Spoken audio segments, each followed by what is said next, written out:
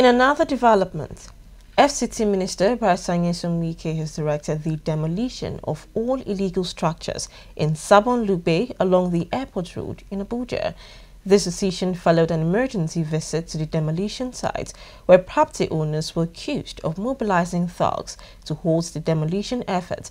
Naomi Oleribe brings us details.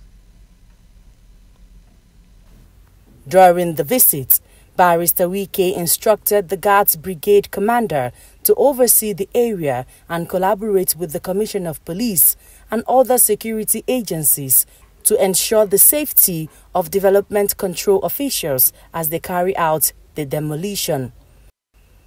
Barrister Wike also held discussions with affected developers and property owners, many of whom claimed they had obtained allocation papers from the Abuja Municipal Area Council, AMAC, and insisted their approvals were legitimate.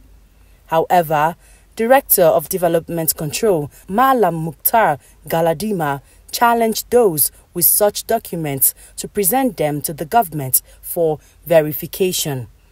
Security operatives have taken control of the area, working closely with the Department of Development Control to complete the demolition of the illegal structures. Naomi Oleribe, ADBN News.